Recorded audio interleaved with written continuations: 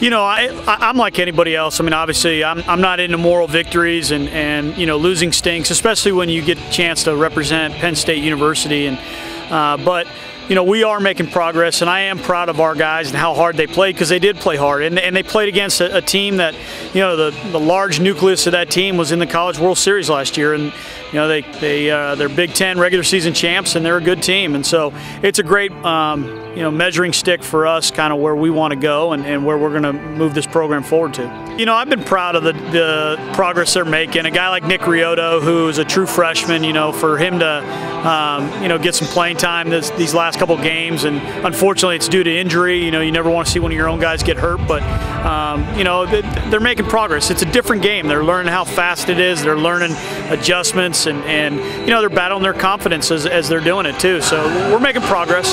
You know, it's a group that I wish I had more than 1 year to coach. They're great kids. They're going to be extremely successful in everything that they want to do, and appreciate them and what they've done for Penn State baseball.